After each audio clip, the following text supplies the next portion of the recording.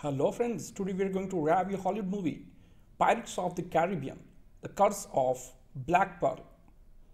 There's a nice little 90-minute movie trapped inside the 143 minutes of Pirates of the Caribbean, The Curse of Black Pearl, a movie that charms the audience and then outstays its welcome. Although the ending leaves open the possibility of a sequel, the movie feels like it already includes the sequel, maybe that explains the double-barreled title. So it's a good thing that Geoffrey Rush and Johnny Depp are on hand to jack up the acting department. Their characters, two world-class goofballs, keep us interested even during entirely pointless sword fights. Pointless. See if you can follow me here. Captain Jack Sparrow has a deep hatred for Captain Barbossa, who led a mutiny aboard Sparrow's pirate ship, the Black Pearl, and left Captain Jack stranded on a deserted island. Barbossa and his crew then ran afoul of an ancient curse that turned them into the undead. By day, they look like normal if dissolute humans, but by the light of the moon, they are revealed as skeleton cadavers. Now here's the important part. Because they are already dead, they cannot be killed. Excuse me for supplying logic where it is manifestly not wanted, but doesn't that mean there's no point in fighting them? There was a violent battle at one point between the Black Pearl crew and sailors of the Royal Navy, and unless I am mistaken, the sailors would all eventually have to be dead because the skeletons could just keep on fighting forever until they won. Yes, the only reason I bring this up is that the battle scenes actually feel as if they go on forever. So it's fun at first to see a pirate sword fight, but eventually it gets to the point where the sword clashing, yardarm swinging and timber shivering get repetitious. I also lost count of how many times Jack Sparrow is the helpless captive of both the British and the pirates and escapes from the chains brig News Island. And yet the movie made me grin at times and savor the daffy plot and enjoy the way Depp and Rush fearlessly provide performances that seem nourished by deep wells of nuttiness. Depp in particular seems to be channeling a drunken drag queen with her eyeliner, and the way he minces ashore and slurs his dialogue ever so insouciantly. Don't mistake me, this is not a criticism but admiration for his work. It can be said that his performance is original in its every atom. There has never been a pirate, or for that matter human being, like this is any other movie. There is some talk about how he got too much sun while he was stranded on that island, but his behavior shows a lifetime of rehearsal. He is a peacock in full display. So consider how boring it would have been if Depp had played the role straight as in Errol Flynn or Douglas Fairbanks might have.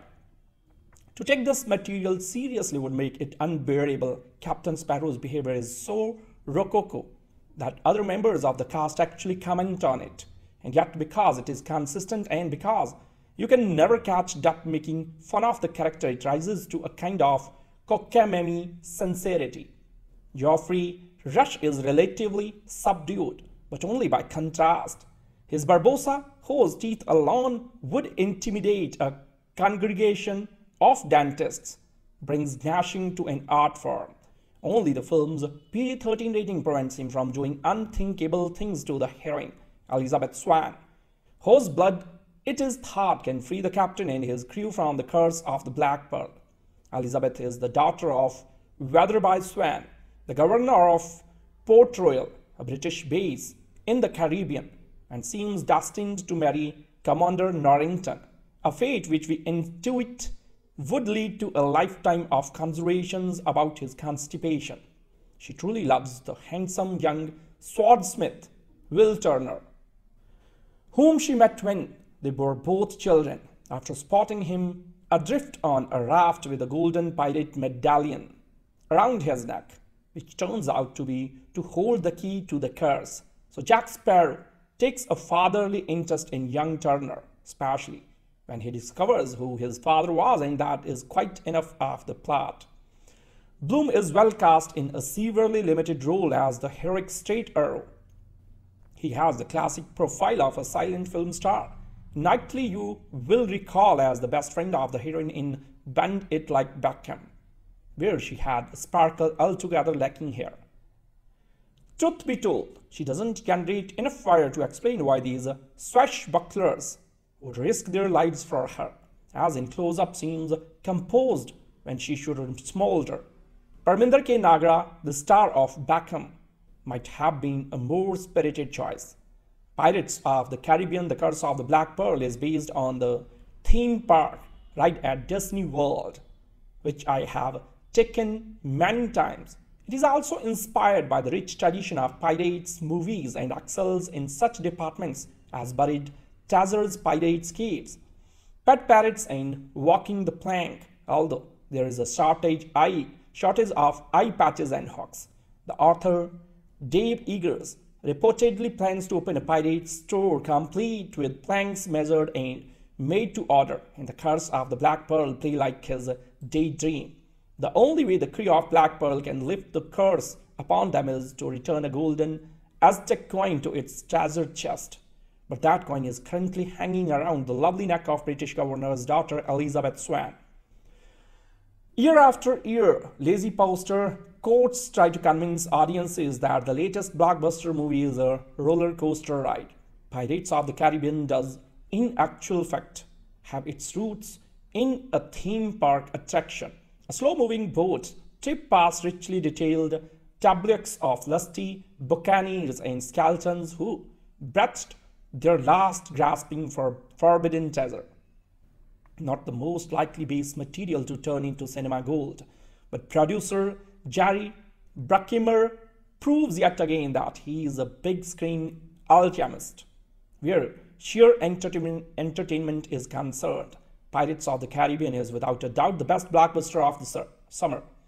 Director Gore Verbinski steers his ship through choppy commercial waters by keeping the romance, adventure, and comedy on an even keel. If there is the slightest niggle to be had, it's probably that the swashbuckling sequences doesn't really lay down a challenge to the Zorros or Robin Hoods, but such scares are swept aside by a rollicking tale of pirate lore with cursed treasure, secret identities, and enough act of betrayal and loyalty to keep the final showdown as sparky as the firecrackers in Blackbird's whiskers. So it's also very funny. Shrek writers Ted Elliott and Terry Rossio spice up the pirate genre as gamely as they did fairy tales, but on the comedy map it's Johnny Depp's inspired turn as Captain Jack Sparrow that really marks the spot. Depp, arguing that pirates were the rock stars of their day, models his entire performance on Keith Richards of the Rolling Stones. It's there in every slurred vowel and every drug-fried wiggle of the head. So there's an enduring dignity to Sparrow's hunger for fame. You are, without doubt, the worst pirate I have heard of. Say one British officer. Yes, replies Jack. But you have heard of me. Gloriously over the top, this performance is pitched only as high as the film's fun factor itself. In terms of physical precision and verbal delivery, it's a masterclass in comedy acting. Depp steals the show but leaves some plunder for Orlando Bloom and Keira Knightley, surely the young couple in British cinema. Named the Walt. Orlando plays it straight but gets the girl. And if you think Keira looks good in a dress, wait until you see her running around in red coat and breeches. Others clearly having a ball while gigging in the gigging include Geoffrey Rush with his panto Captain Hook routine and CD-eyed pirate Mackenzie Crook. Without a previous formula to adhere to our franchise to maintain, Pirates reveal in its freedom to do its own thing. That's it. Its adventure style is adapted to be to the likes of Raiders of the Lost Ark and The Mummy in its mix of matinee, action and horror that won't send the kids shrieking from the room. The ghostly figures on the Black Pearl are cursed to sail the seas in a state between living and dead. When they step into full moonlight, their rotting flesh and bones become visible, adding a delightful shiver to proceedings. Best of all, Pirates is a film that prides itself on lively detail and top-grade craftsmanship, but doesn't take itself too seriously. So that's a lesson that nearly every one of its blockbuster rivals would do well to take on board. Audiences aren't cajoled into feeling that they should be having fun. They simply are having fun because the movie is too. Johnny, the kids and the pirates have a #1 hit on their hands. They raise the Jolly Roger and make other summer blockbusters walk the plank. Part of what made the original Pirates of the Caribbean so good is the fact that it becomes as a surprise and people generally had no expectations. Jack Sparrow was a lovable junk side character in Will Turner and Elizabeth Swann's story, something that more or less continued for the second and third films. Dead Men Tell No Tales fell into the same mistake that 2011 On Stranger Tides did by making Jack Sparrow the central character and completely overdoing it. Since the death of Robert Newton, the definitely Long John Silver in Disney's Treasure Island 50 years ago, we have been waiting for a modern pirate film featuring someone who, in all seriousness, actually says the words, or perhaps the two-syllable single word, her. Geoffrey Rush playing the villainous, pop-eyed sea dog Barbossa in this enjoyable romp gives it his best shot. A phlegmy gargle of rage, a pleasing note of ancestor worship earlier though someone shouts the word avast at a bunch of mutinous stars and everyone just giggles. The pirate genre isn't easy to revive without traces of irony, like traces of tin in a phony doubloon. Jerry Bruckheimer produces and Gore Verbinski directs that safest or safe pairs of hands who brought us The Ring and The Mexican. Between them, they have come up with a very entertaining and unpretentious pirate picture inspired by the Disney theme park ride. Invented in 1967, now available at Florida and Disneyland Paris and considered the granddaddy of dark rides. The dramatized quasi-narrative attraction at 13 minutes. You can actually have more than 10 goes on it in the time it takes to watch this movie. A pretty lengthy 2.25 hours. So Keira Knightley plays Elizabeth, the beautiful young daughter of a colonel governor, played by Jonathan Pryce. A much happier outing for this sterling actor than his appearance in What a Girl Wants. Elizabeth is being courted by the pompous young naval officer Norrington, excellently played by Jack Davenport, who, with careful career nurturing, could soon be rivaling Jason Isaac as Hollywood's favorite Brit lip curler. But Elizabeth, bless her fastly independent heart, has a tenderness for a handsome but lowly born young blacksmith descended from pirate stock, Will Turner, played by the stolid and free-looking Orlando Bloom. Elizabeth carries around her neck an old remnant of pirate treasure, which causes her to be kidnapped by the unspeakable Barbossa, who needs it to lit a terrible curse on him and his crew.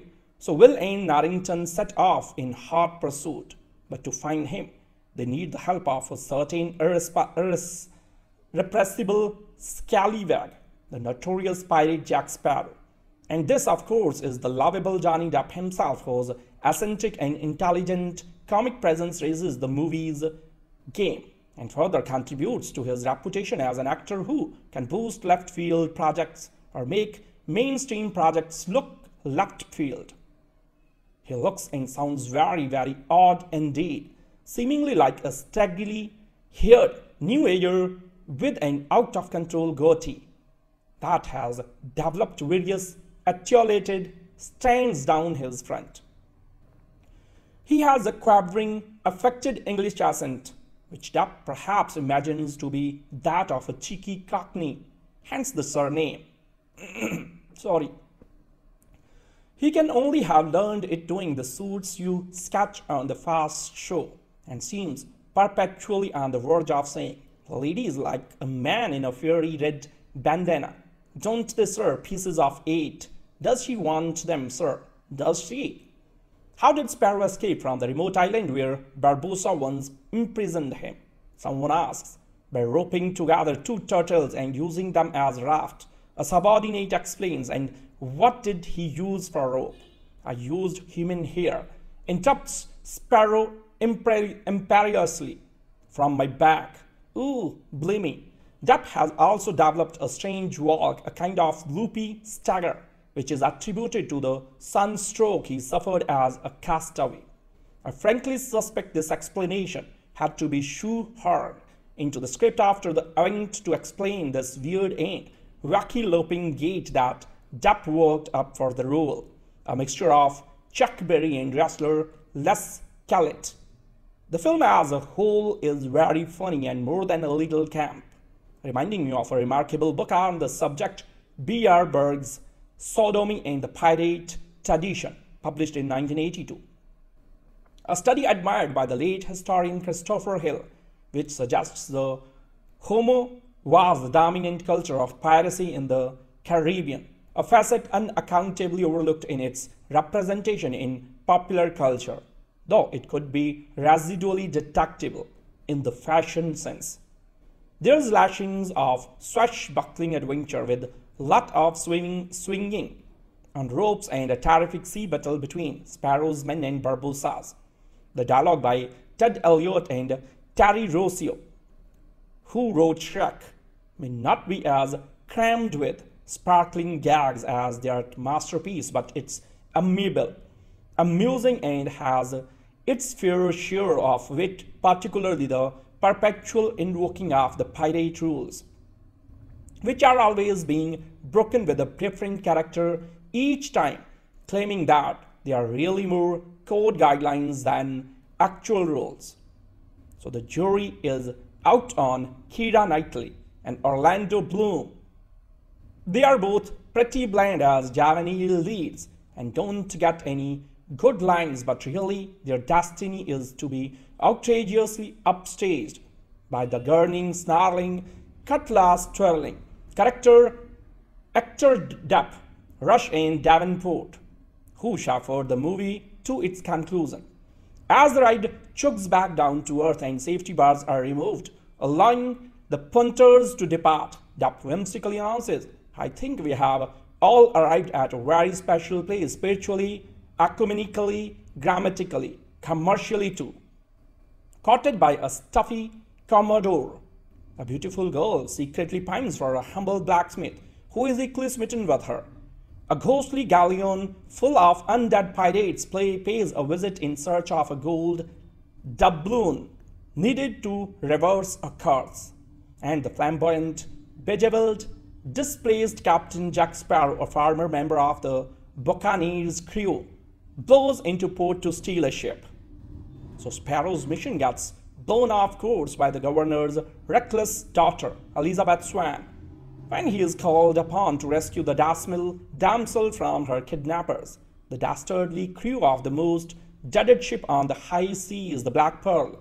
Our unlikely hero is the only one who knows where the ghost ship is berthed, having captained it before his former First Lieutenant Barbossa staged a mutiny and left Sparrow to die on a deserted island. Sparrow is added by young Will Turner, the blacksmith apprentice who's loved Elizabeth since his youth, and the highly motivated duo are determined to let nothing stop them from reclaiming their treasures. Even when they find out that their adversaries can't be killed because they are already dead, placed under a terrible curse by pagan gods for their insatiable greed. The pirate code of parleys gives otherwise merciless pirates the opportunity to show grace to their captives. Elizabeth first invokes it when she is captured by leering, jeering riffraff fresh off the Black Pearl and is given an audience with its captain. although a bit sappy and doting. Governor Swan is obviously a loving, caring dad who places his daughter's happiness high on the priority scale. When asked by Sparrow how far he is willing to go to save the kidnapped Elizabeth, Turner unhesitatingly replies, "I had died for her." He proves himself a man of his word as he repeatedly puts his life on the line for the woman he loves.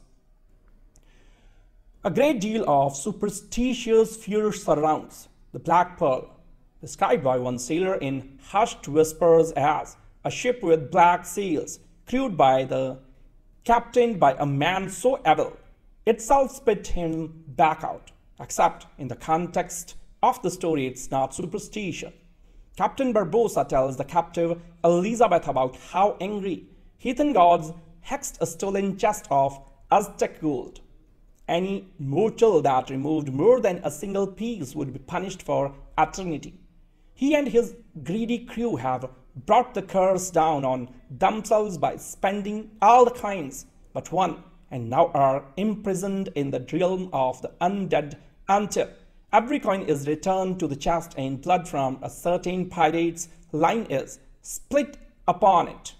So Christian families looking for modern day parables will find a parallel between the pagan gods' requirement of blood to lift the curse and Black Pearl to God's requirement for his own son's blood sacrifice to lift the curse of sin and death from mankind. But these waters get muddy pretty quickly, and that lesson is mostly obscured by the symbols of evil that surround. The movie is quite violent with a large body count, though there is not a lot of blood. Much of the mayhem involves undead pirates who turn skeleton in the moonlight. People get shot at close range and run through with swords. There are hangings and a few slit throats. Pirates get showered with glowing embers from a bed warming pan. Another gets hit in the belly by a cannonball. Yet another pulls out his wooden eye by the flying fork that's pierced it. Ships fire cannons at each other, and at a coastal town, buildings and ships are being seen burning. Sparrow and Turner engage in a sword fight. Sparrow takes it in stride when his face gets slammed by two women scrawled in another whose ship he stole. He holds a woman at gunpoint to make an escape. Both Elizabeth and Will, at separate times, are threatened with knives held on their throats. 3 skeletons hang under the sign "Pirates, ye beware" at a cove entrance. So perhaps the most egregious violence is Barbossa's rough treatment of Elizabeth. He slaps her unconscious when she won't answer his question and makes her walk the plank. In turn, she shoots him and stabs him in the chest, but no harm's done since he is undead. A pirate explains the custom of offering a marooned pirate a gun with a single bullet. That won't be much good for hunting or to be rescued. So after 3 weeks of starving and thirst, that pistol starts to look real friendly and demonstrates by holding fingers to his temple. So movies once inspired theme park rides. Now it's the other way around.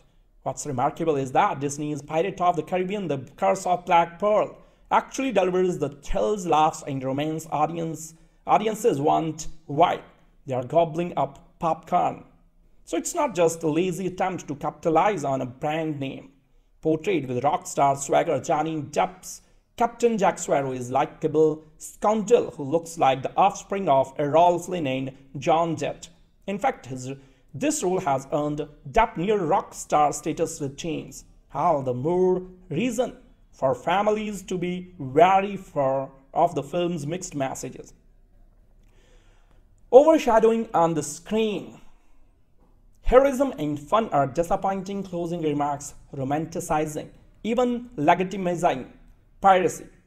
So that and the film's creepy, prolonged violence should make families think twice before setting sail for this high seas adventure.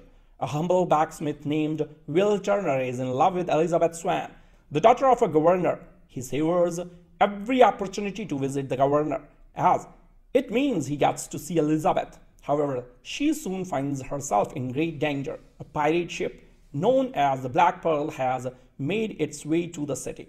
The pirates invade the city and capture Elizabeth. These are no ordinary pirates, however. Moonlight shows their true appearance as they are a crew of immortal skeleton pirates. During the invasion, the pirates inadvertently release a prisoner, a drunken pirate named Jack Sparrow. He was once the captain of the Black Pearl and he wants to regain control of his ship. Will wants to find that ship and save Elizabeth. So thus, while the two do not trust each other, they form an unlikely alliance in order to get what they both want. Johnny Depp as Jack Sparrow was a joy to watch. This was one of those actor-character combinations that elevated the entire movie. I'm not saying the movie would have been entirely bad without him, as there were certainly other redeeming qualities, but Johnny Depp's performance as Jack Sparrow was perfect and absolutely entertaining. The first shots of this movie showed a confident Jack Sparrow standing on the mast of a ship approaching the city with a triumphant score to set the scene.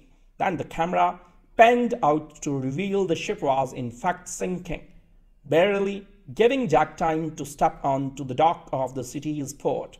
So it was a perfect moment that was made even better once we learned who Jack Sparrow was. We quickly learned that Jack Sparrow was a drunken pirate. He was drunk and seemingly incompetent, but he frequently got things done in a spectacular Mr. Magoo fashion.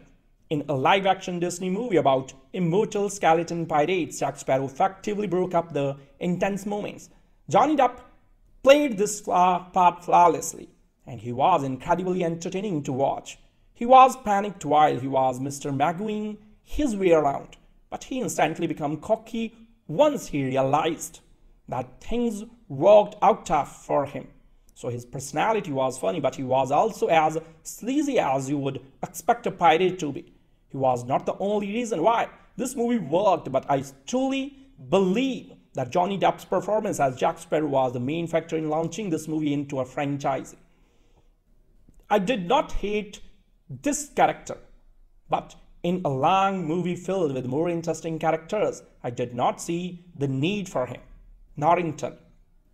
The filmmakers did not see need to give the British Navy a figurehead in this movie. The movie already had Jack Sparrow, Will Turner, Elizabeth Swann, Elizabeth's father, Captain Barbossa, and the main crew members of the Black Pearl. So the movie was loaded with more interesting characters than Norrington. So it felt like a waste of screen time when the filmmakers were focusing on him and his story. On top of all that, the filmmakers did not even make him anything more than a one-dimensional antagonist. He was in love with Elizabeth Swann because, of course, he was, and he hated pirates for reasons that were never really explored. Thus, in a movie filled with more interesting characters that could have been explored, the filmmakers chose to waste screen time in an already long movie just to focus on one-dimensional, uninteresting, and unnecessary antagonist. They could have just and easily given him no focus at all and just have the pirates being chased by the British Navy as a whole. If they really wanted to focus on Norrington, they should have at least made his story more interesting. I thought Barbossa and Black Pearl. I thought Geoffrey Rush did a great job with Barbossa. Did the performance seem over the top at times? Yes, but it just made the captain feel more unpredictable. He gave this character a colorful, unpredictable, and memorable personality. Barbossa felt like a formidable antagonist for Jack Sparrow, and it was Barbossa's over-the-top personality that made the character so effective. Then there was the Black Pearl and the curse that had been placed on it. The curse made the crew of the Black Pearl a group of immortal skeleton pirates. In sunlight, the Black Pearl and its crew looked like an intimidating vessel and a dangerous group of pirates. In the moonlight, the crew's true form was shown, and it made them feel unstoppable and even more dangerous.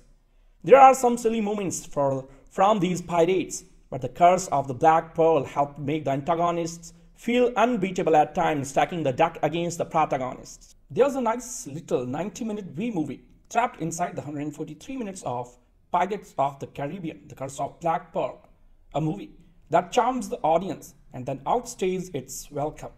Although the ending leaves open the possibility of a sequel. The movie feels like it already includes the sequel, maybe that explains the double-barreled title. So it's a good thing that Geoffrey Rush and Johnny Depp are on hand to jack up the acting department. Their characters, two world-class goofballs, keep us interested even during entirely pointless sword fights. Pointless.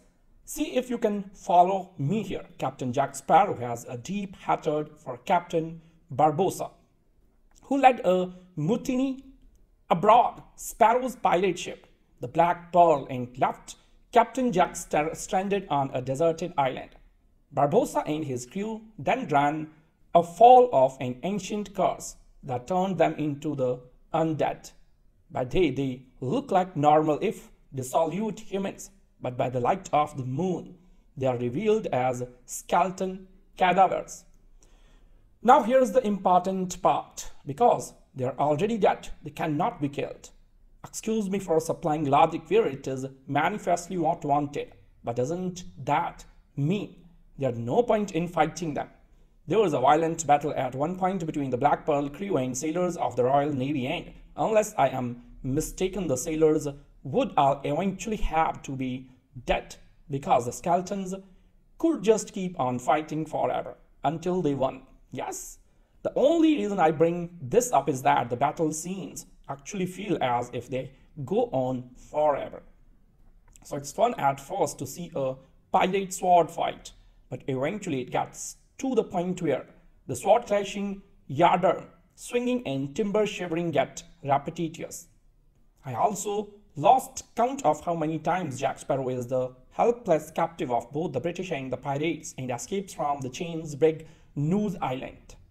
And yet the movie made me grin at times and savor the daffy plot and enjoy the way Depp and Rush fearlessly provide performances that seem nourished by deep wells of nuttiness. Depp in particular seems to be channeling a drunken drag queen with her eyeliner, and the way he minces ashore and slurs his dialogue ever so insouciantly. Don't mistake me, this is not a criticism but admiration for his work. It can be said that his performance is original in its every atom. There has never been a pirate, or for that matter human being, like this is any other movie. There is some talk about how he got too much sun while he was stranded on that island, but his behavior shows a lifetime of rehearsal. He is a peacock in full display.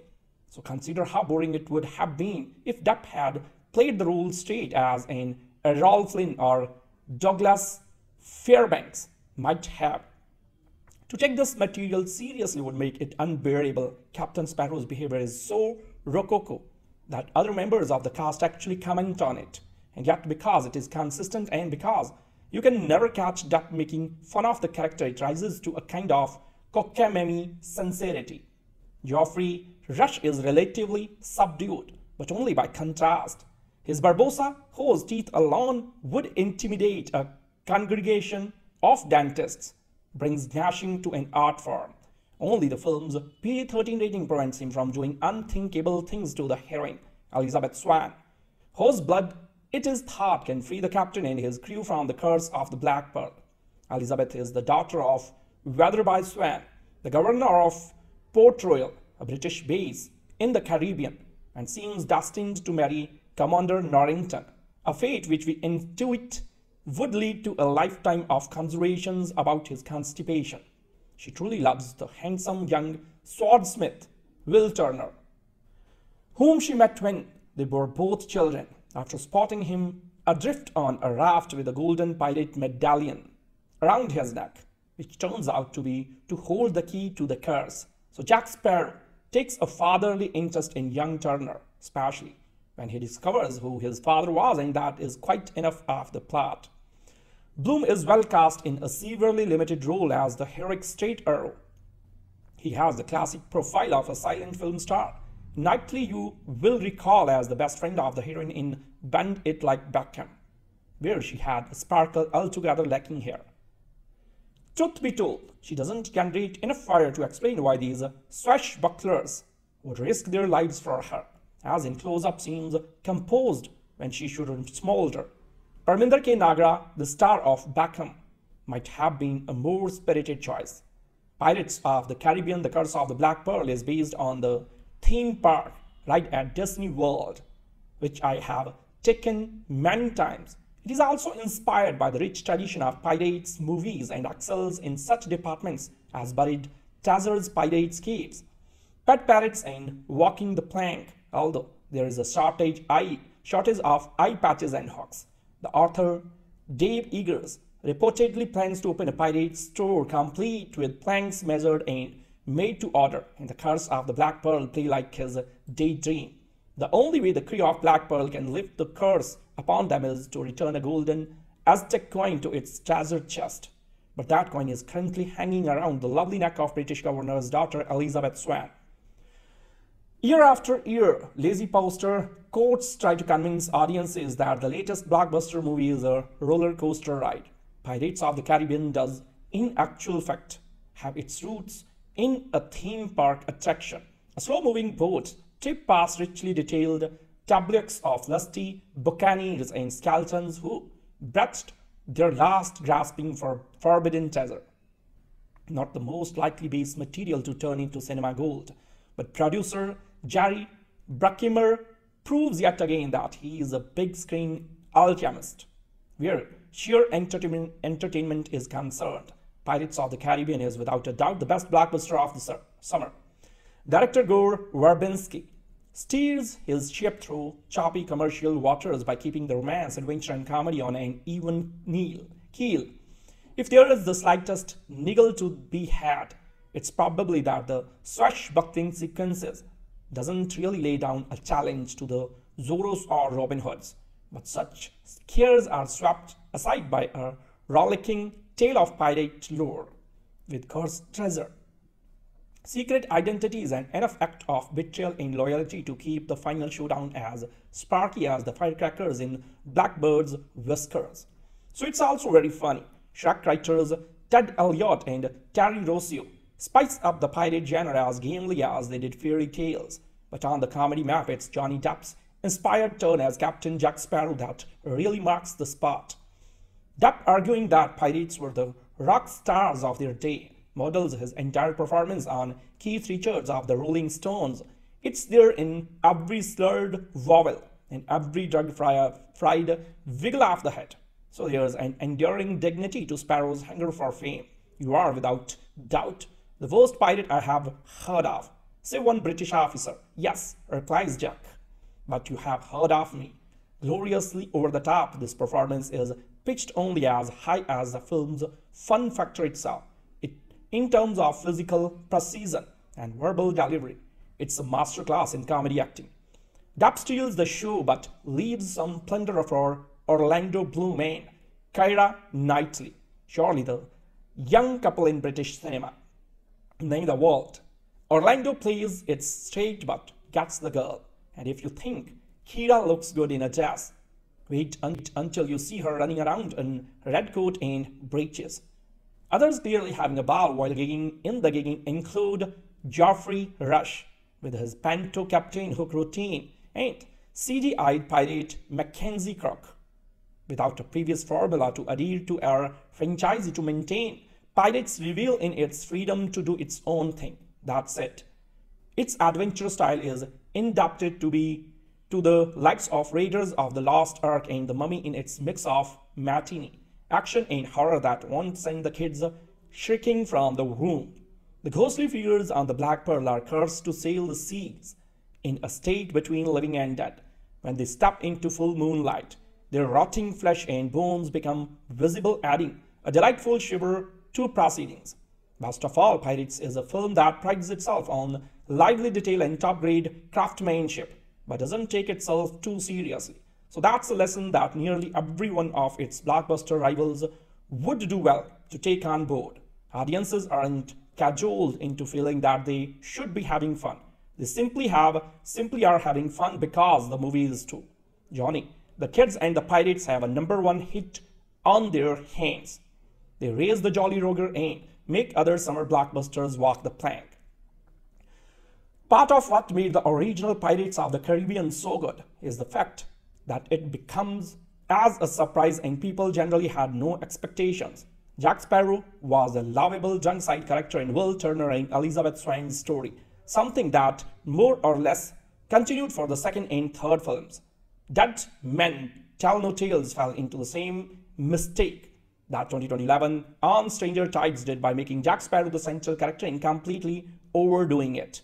Since the death of Robert Newton, the definitely Long John Silver in Disney's Treasure Island 50 years ago, we have been waiting for a modern pirate film featuring someone who, in all seriousness, actually says the words, or perhaps the two-syllable single word, her.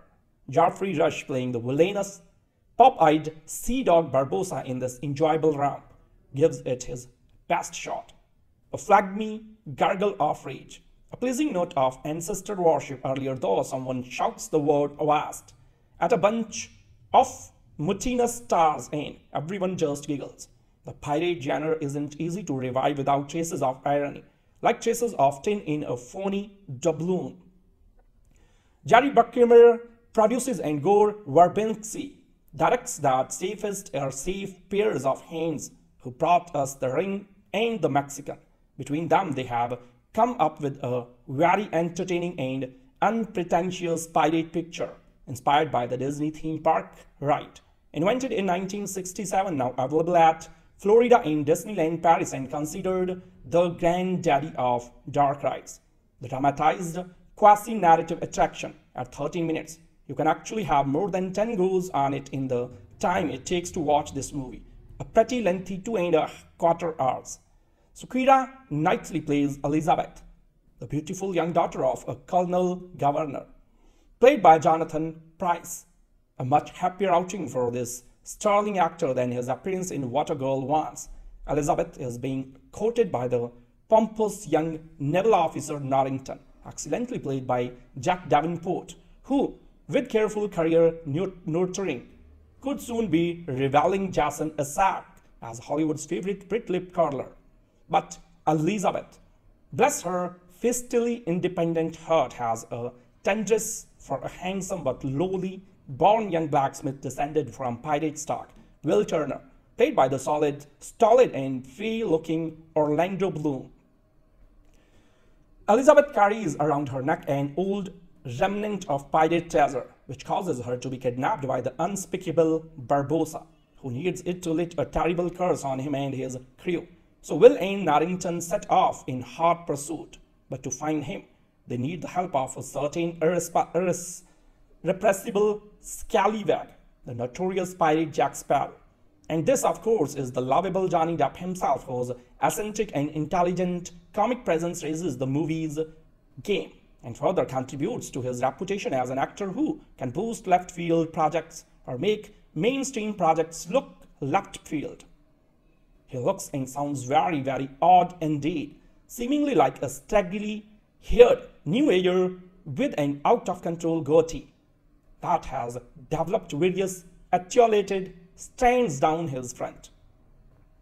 He has a quavering, affected English accent, which Depp perhaps imagines to be that of a cheeky cockney, hence the surname. Sorry. He can only have learned it doing the suits you sketch on the fast show, and seems perpetually on the verge of saying, "The lady is like a man in a fiery red bandana. Don't they, sir, pieces of 8? Does she want them, sir? Does she?" How did Sparrow escape from the remote island where Barbossa once imprisoned him? Someone asks. By roping together 2 turtles and using them as raft. A subordinate explains, and what did he use for rope? I used human hair, interrupts Sparrow imperiously. From my back. Ooh, blimey. Depp has also developed a strange walk, a kind of loopy stagger, which is attributed to the sunstroke he suffered as a castaway. I frankly suspect this explanation had to be shoehorned into the script after the event to explain this weird and wacky loping gait that Depp worked up for the role, a mixture of Chuck Berry and wrestler Les Callet. The film as a whole is very funny and more than a little camp, reminding me of a remarkable book on the subject, B.R. Berg's Sodomy and the Pirate Tradition, published in 1982. A study admired by the late historian Christopher Hill, which suggests the Homo was the dominant culture of piracy in the Caribbean, a facet unaccountably overlooked in its representation in popular culture, though it could be residually detectable in the fashion sense. There's lashings of swashbuckling adventure with lot of swinging on ropes and a terrific sea battle between Sparrow's men and Barbossa's. The dialogue by Ted Elliott and Terry Rossio, who wrote Shrek, may not be as crammed with sparkling gags as their masterpiece, but it's amiable, amusing, and has its fair share of wit, particularly the perpetual invoking of the pirate rules, which are always being broken with a different character each time, claiming that they are really more code guidelines than actual rules. So the jury is out on Keira Knightley and Orlando Bloom. They are both pretty bland as juvenile leads and don't get any good lines, but really their destiny is to be outrageously upstaged by the gurning, snarling, cutlass twirling actor Depp, Rush, and Davenport, who chauffeured the movie to its conclusion. As the ride chugs back down to earth and safety bars are removed, allowing the punters to depart, Depp whimsically announces, "I think we have all arrived at a very special place, spiritually, ecumenically, grammatically, commercially too." Courted by a stuffy Commodore, a beautiful girl secretly pines for a humble blacksmith who is equally smitten with her. A ghostly galleon full of undead pirates pays a visit in search of a gold doubloon needed to reverse a curse, and the flamboyant, bejeweled, displaced Captain Jack Sparrow, a former member of the Buccaneers crew, blows into port to steal a ship. So Sparrow's mission gets blown off course by the governor's reckless daughter, Elizabeth Swann, when he is called upon to rescue the damsel from her kidnappers. The dastardly crew of the most dreaded ship on the high seas, the Black Pearl. Our unlikely hero is the only one who knows where the ghost ship is berthed, having captained it before his former First Lieutenant Barbossa staged a mutiny and left Sparrow to die on a deserted island. Sparrow is aided by young Will Turner, the blacksmith apprentice who's loved Elizabeth since his youth, and the highly motivated duo are determined to let nothing stop them from reclaiming their treasures. Even when they find out that their adversaries can't be killed because they are already dead, placed under a terrible curse by pagan gods for their insatiable greed. The pirate code of parleys gives otherwise merciless pirates the opportunity to show grace to their captives. Elizabeth first invokes it when she is captured by leering, jeering riffraff fresh off the Black Pearl and is given an audience with its captain, although a bit sappy and doting. Governor Swan is obviously a loving, caring dad who places his daughter's happiness high on the priority scale. When asked by Sparrow how far he is willing to go to save the kidnapped Elizabeth, Turner unhesitatingly replies, "I had died for her." He proves himself a man of his word as he repeatedly puts his life on the line for the woman he loves.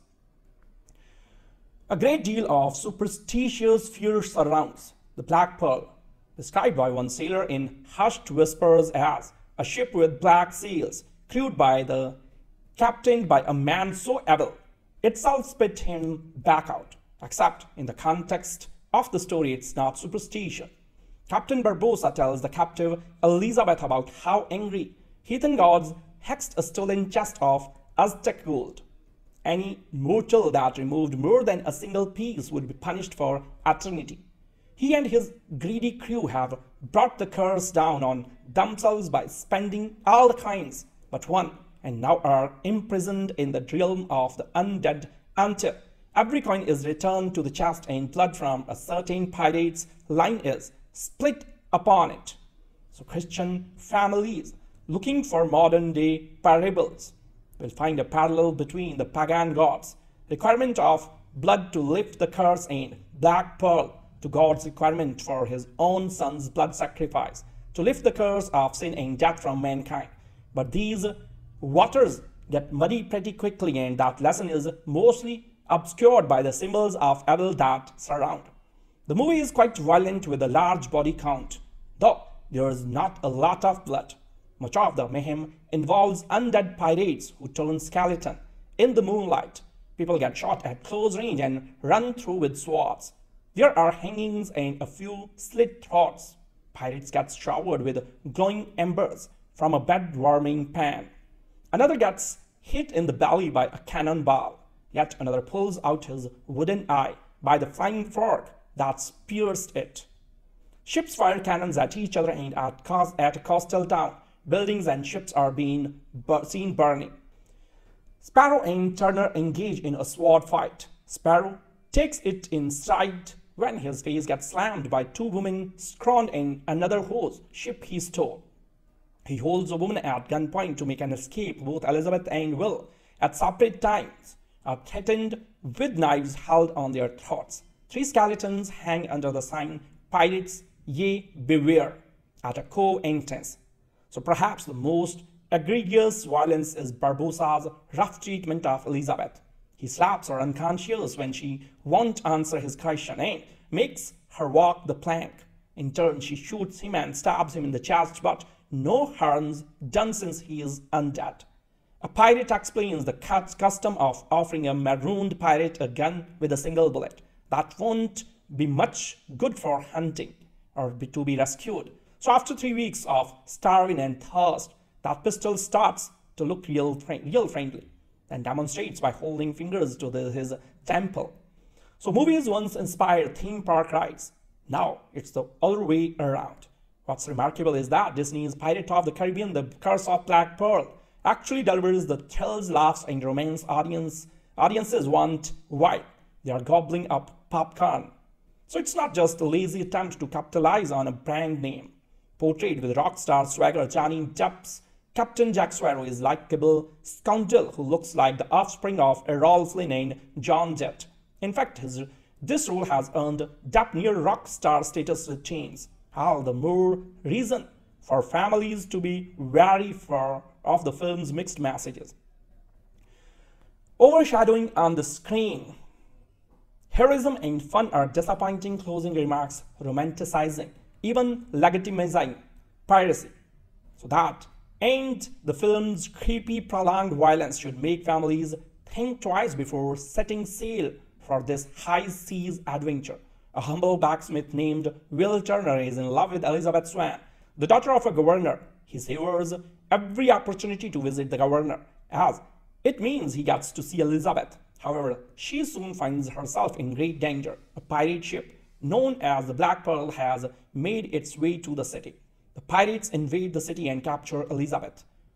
These are no ordinary pirates, however. Moonlight shows their true appearance as they are a crew of immortal skeleton pirates.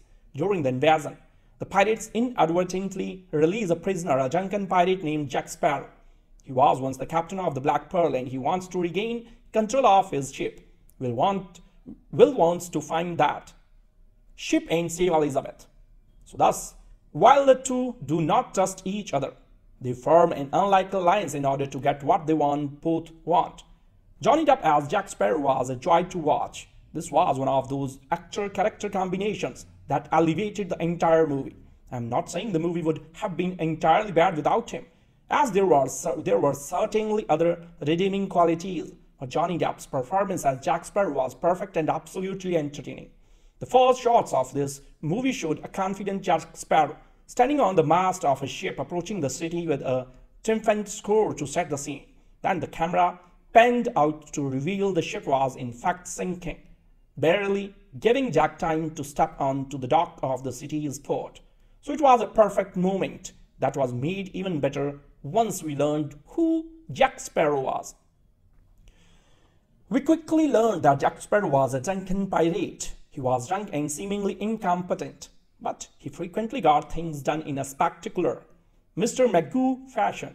In a live-action Disney movie about immortal skeleton pirates, Jack Sparrow effectively broke up the intense moments.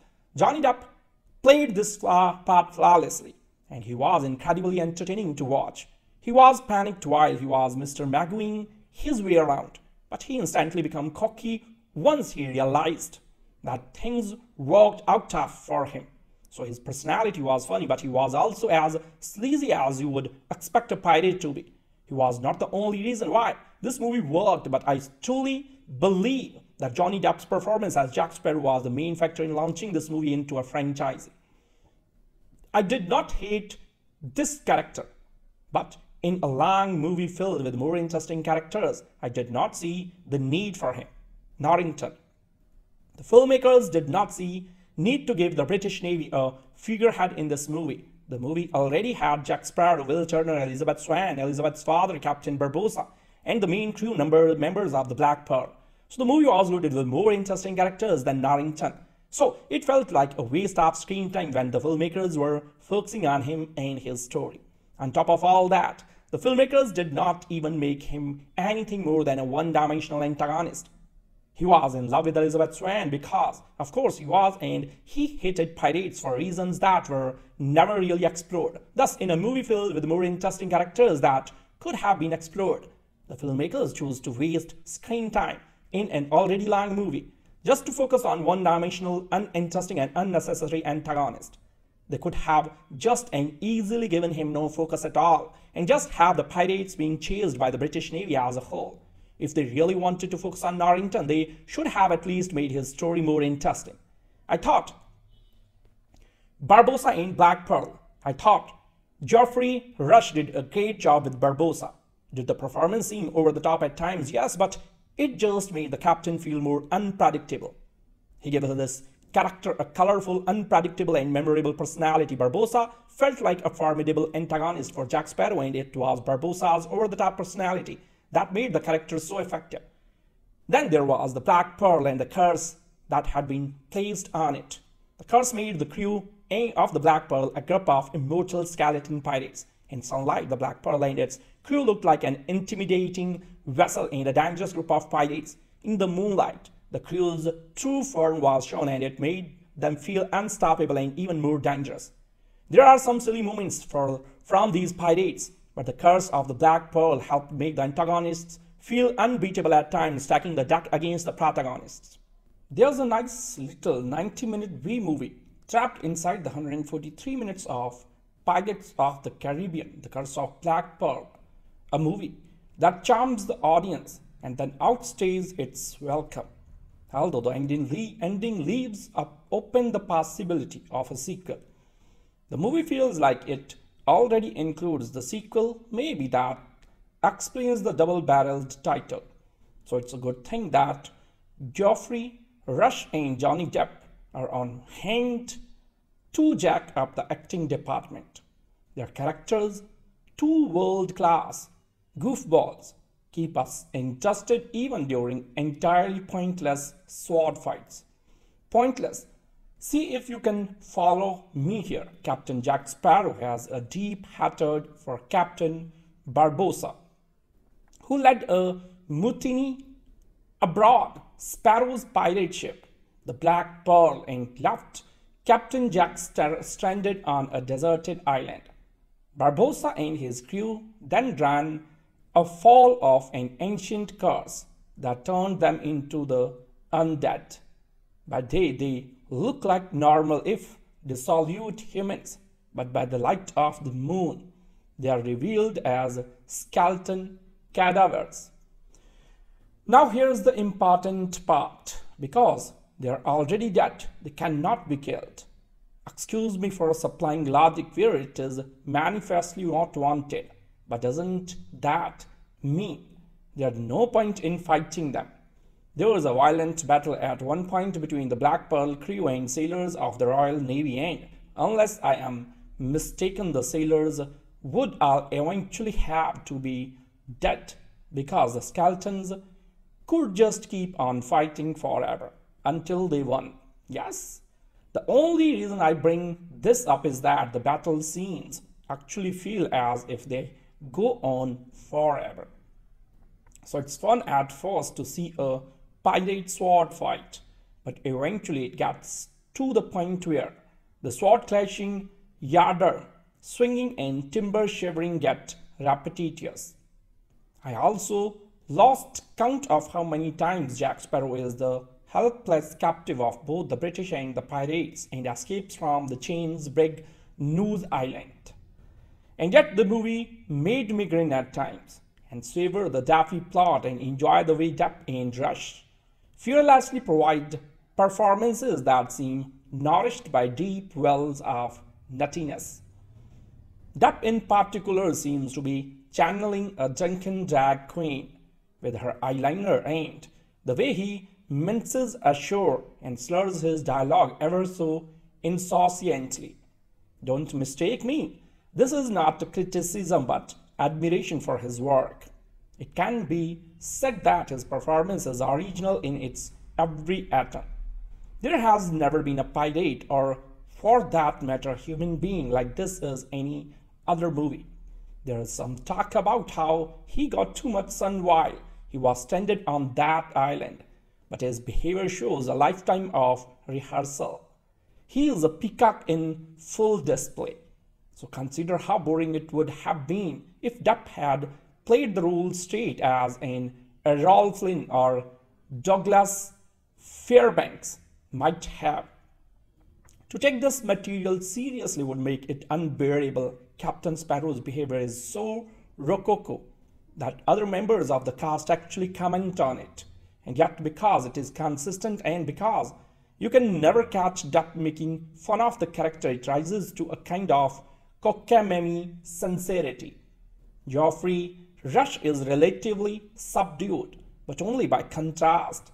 His Barbossa, whose teeth alone would intimidate a congregation of dentists, brings gnashing to an art form. Only the film's PG-13 rating prevents him from doing unthinkable things to the heroine, Elizabeth Swann, whose blood it is thought can free the captain and his crew from the curse of the Black Pearl.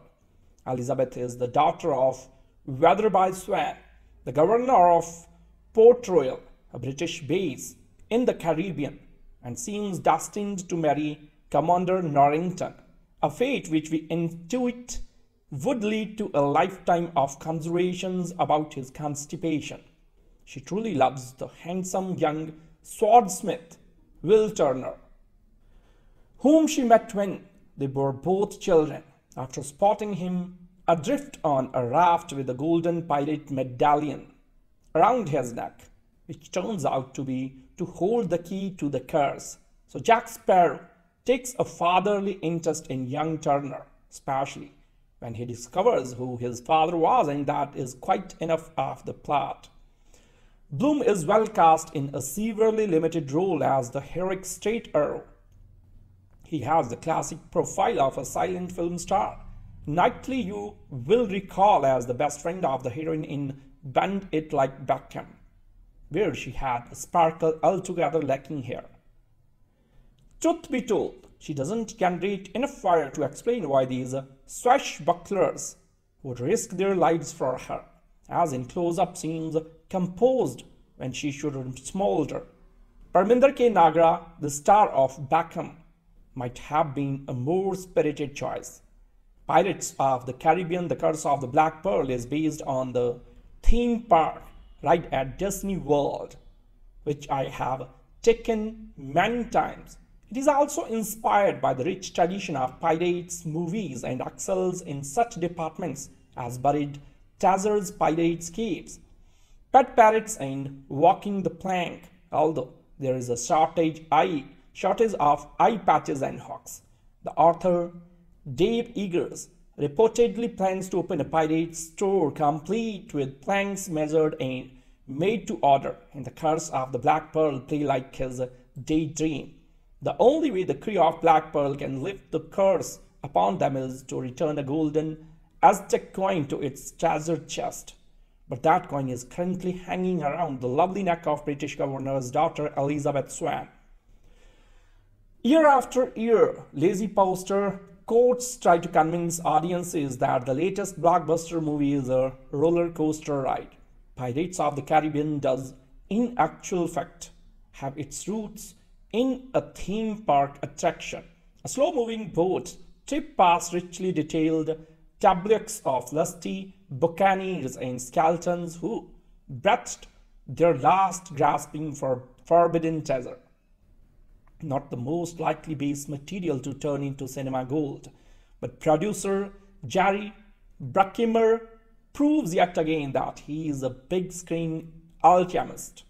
Where sheer entertainment is concerned, Pirates of the Caribbean is without a doubt the best blockbuster of the summer. Director Gore Verbinski steers his ship through choppy commercial waters by keeping the romance, adventure, and comedy on an even keel. If there is the slightest niggle to be had, it's probably that the swashbuckling sequences doesn't really lay down a challenge to the Zorros or Robin Hoods, but such scares are swept aside by a rollicking tale of pirate lore with cursed treasure, secret identities, and enough act of betrayal and loyalty to keep the final showdown as sparky as the firecrackers in Blackbird's whiskers. So it's also very funny. Shrek writers Ted Elliott and Terry Rossio spice up the pirate genre as gamely as they did fairy tales, but on the comedy map it's Johnny Depp's inspired turn as Captain Jack Sparrow that really marks the spot. Depp arguing that pirates were the rock stars of their day models his entire performance on Keith Richards of the Rolling Stones. It's there in every slurred vowel and every drug-fried wiggle of the head. So there's an enduring dignity to Sparrow's hunger for fame. You are, without doubt, the worst pirate I have heard of. Say one British officer. Yes, replies Jack. But you have heard of me. Gloriously over the top, this performance is pitched only as high as the film's fun factor itself. In terms of physical precision and verbal delivery, it's a masterclass in comedy acting. Depp steals the show but leaves some plunder for Orlando Bloom and Keira Knightley, surely the young couple in British cinema. Named the Walt. Orlando plays it straight but gets the girl. And if you think Keira looks good in a dress, wait until you see her running around in red coat and breeches. Others clearly having a ball while gigging in the gigging include Geoffrey Rush with his panto captain hook routine and CGI pirate Mackenzie Crook without a previous formula to adhere to our franchise to maintain. Pirates reveal in its freedom to do its own thing. That's it. Its adventure style is adapted to the likes of Raiders of the Lost Ark and The Mummy in its mix of matinee, action and horror that won't send the kids shrieking from the room. The ghostly figures on the Black Pearl are cursed to sail the seas in a state between living and dead. When they step into full moonlight, their rotting flesh and bones become visible, adding a delightful shiver to proceedings. Best of all, Pirates is a film that prides itself on lively detail and top-grade craftsmanship, but doesn't take itself too seriously. So that's a lesson that nearly every one of its blockbuster rivals would do well to take on board. Audiences aren't cajoled into feeling that they should be having fun. They simply are having fun because the movie is too. Johnny, the kids and the pirates have a #1 hit on their hands. They raise the Jolly Roger and make other summer blockbusters walk the plank. Part of what made the original Pirates of the Caribbean so good is the fact that it becomes as a surprise and people generally had no expectations. Jack Sparrow was a lovable drunk side character in Will Turner and Elizabeth Swann's story, something that more or less continued for the second and third films. Dead Men Tell No Tales fell into the same mistake that 2011 on Stranger Tides did by making Jack Sparrow the central character and completely overdoing it. Since the death of Robert Newton, the definitely Long John Silver in Disney's Treasure Island 50 years ago, we have been waiting for a modern pirate film featuring someone who, in all seriousness, actually says the words, or perhaps the two-syllable single word, her. Geoffrey Rush playing the villainous, pop-eyed sea dog Barbossa in this enjoyable romp gives it his best shot. A phlegmy gargle of rage, a pleasing note of ancestor worship earlier, though someone shouts the word avast at a bunch of mutinous stars and everyone just giggles. The pirate genre isn't easy to revive without traces of irony, like traces of tin in a phony doubloon. Jerry Bruckheimer produces and Gore Verbinski directs that safest or safe pairs of hands who brought us The Ring and The Mexican. Between them, they have come up with a very entertaining and unpretentious pirate picture inspired by the Disney theme park ride. Invented in 1967, now available at Florida in Disneyland Paris and considered the granddaddy of dark rides. The dramatized quasi-narrative attraction at 13 minutes. You can actually have more than 10 goes on it in the time it takes to watch this movie. A pretty lengthy 2.25 hours. So Keira Knightley plays Elizabeth, the beautiful young daughter of a colonel governor, played by Jonathan Pryce. A much happier outing for this sterling actor than his appearance in What a Girl Wants. Elizabeth is being courted by the pompous young naval officer Norrington, excellently played by Jack Davenport, who, with careful career nurturing, could soon be reveling Jason Isaac as Hollywood's favorite Brit lip curler. But Elizabeth, bless her fastly independent heart, has a tenderness for a handsome but lowly born young blacksmith descended from pirate stock, Will Turner, played by the stolid and free-looking Orlando Bloom. Elizabeth carries around her neck an old remnant of pirate treasure, which causes her to be kidnapped by the unspeakable Barbossa, who needs it to lit a terrible curse on him and his crew. So Will and Norrington set off in hot pursuit, but to find him, they need the help of a certain irrepressible scallywag, the notorious pirate Jack Sparrow. And this, of course, is the lovable Johnny Depp himself, whose eccentric and intelligent comic presence raises the movie's game and further contributes to his reputation as an actor who can boost left field projects or make mainstream projects look left field. He looks and sounds very, very odd indeed, seemingly like a straggly haired new ager with an out-of-control goatee that has developed various etiolated strands down his front. He has a quavering, affected English accent, which Depp perhaps imagines to be that of a cheeky cockney, hence the surname. Sorry. He can only have learned it doing the suits you sketch on the Fast Show, and seems perpetually on the verge of saying, "Lady is like a man in a fiery red bandana. Don't they, sir, pieces of 8? Does she want them, sir? Does she?" How did Sparrow escape from the remote island where Barbossa once imprisoned him? Someone asks. By roping together 2 turtles and using them as raft. A subordinate explains. And what did he use for rope? "I used human hair," interrupts Sparrow imperiously. "From my back." Ooh, blimey. Depp has also developed a strange walk, a kind of loopy stagger, which is attributed to the sunstroke he suffered as a castaway. I frankly suspect this explanation had to be shoehorned into the script after the event to explain this weird and wacky loping gait that Depp worked up for the role, a mixture of Chuck Berry and wrestler Les Callett. The film as a whole is very funny and more than a little camp, reminding me of a remarkable book on the subject, B.R. Berg's Sodomy and the Pirate Tradition, published in 1982.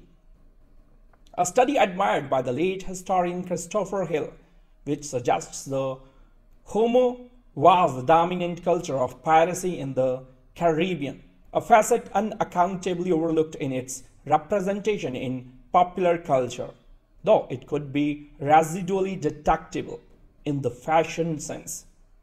There's lashings of swashbuckling adventure with lot of swinging on ropes and a terrific sea battle between Sparrow's men and Barbossa's. The dialogue by Ted Elliott and Terry Rossio, who wrote Shrek, may not be as crammed with sparkling gags as their masterpiece, but it's amiable, amusing, and has its fair share of wit, particularly the perpetual invoking of the pirate rules, which are always being broken with a different character each time, claiming that they are really more code guidelines than actual rules.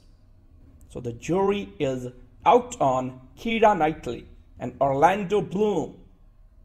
They are both pretty bland as juvenile leads and don't get any good lines, but really their destiny is to be outrageously upstaged by the gurning, snarling, cutlass twirling actor Depp, Rush, and Davenport, who chauffeured the movie to its conclusion. As the ride chugs back down to earth and safety bars are removed, allowing the punters to depart, Depp whimsically announces, "I think we have all arrived at a very special place, spiritually, ecumenically, grammatically, commercially too."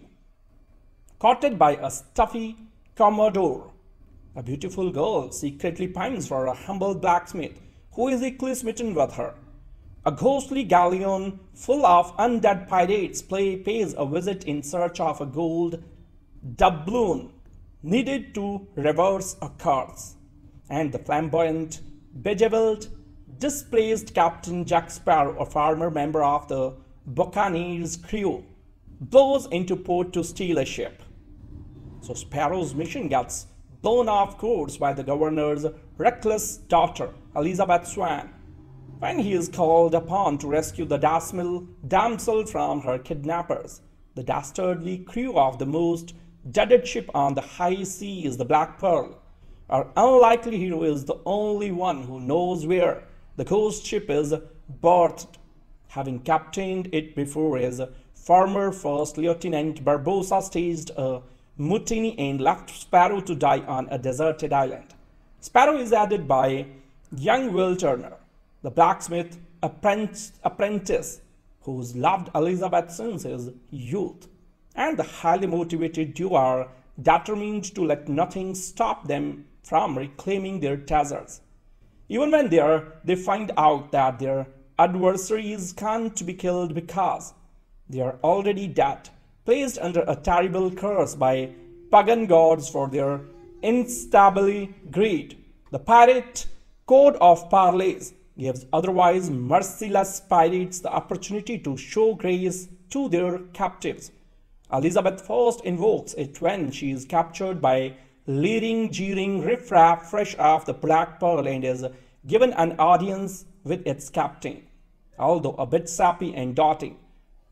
Governor Swan is obviously a loving, caring dad who places his daughter's happiness high on the priority scale. When asked by Sparrow how far he is willing to go to save the kidnapped Elizabeth, Turner unhesitatingly replies, "I had died for her." He proves himself a man of his word as he repeatedly puts his life on the line for the woman he loves. A great deal of superstitious fear surrounds the Black Pearl, described by one sailor in hushed whispers as a ship with black sails, crewed by the captain by a man so evil, itself spit him back out. Except in the context of the story, it's not superstition. Captain Barbossa tells the captive Elizabeth about how angry heathen gods hexed a stolen chest of Aztec gold. Any mortal that removed more than a single piece would be punished for eternity. He and his greedy crew have brought the curse down on themselves by spending all the coins but one, and now are imprisoned in the realm of the undead until every coin is returned to the chest and blood from a certain pirate's line is split upon it. So Christian families looking for modern day parables will find a parallel between the pagan gods' requirement of blood to lift the curse and black pearl to God's requirement for his own son's blood sacrifice to lift the curse of sin and death from mankind. But these waters get muddy pretty quickly, and that lesson is mostly obscured by the symbols of evil that surround. The movie is quite violent with a large body count, though there is not a lot of blood. Much of the mayhem involves undead pirates who turn skeleton in the moonlight.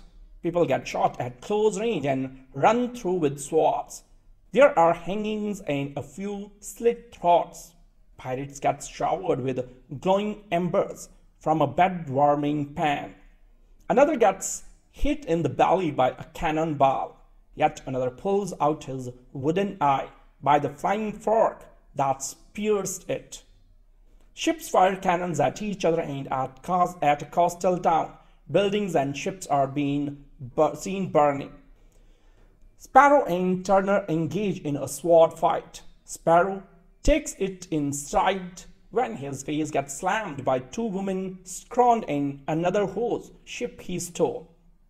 He holds a woman at gunpoint to make an escape. Both Elizabeth and Will, at separate times, are threatened with knives held on their throats. 3 skeletons hang under the sign, "Pirates, ye beware," at a cove entrance.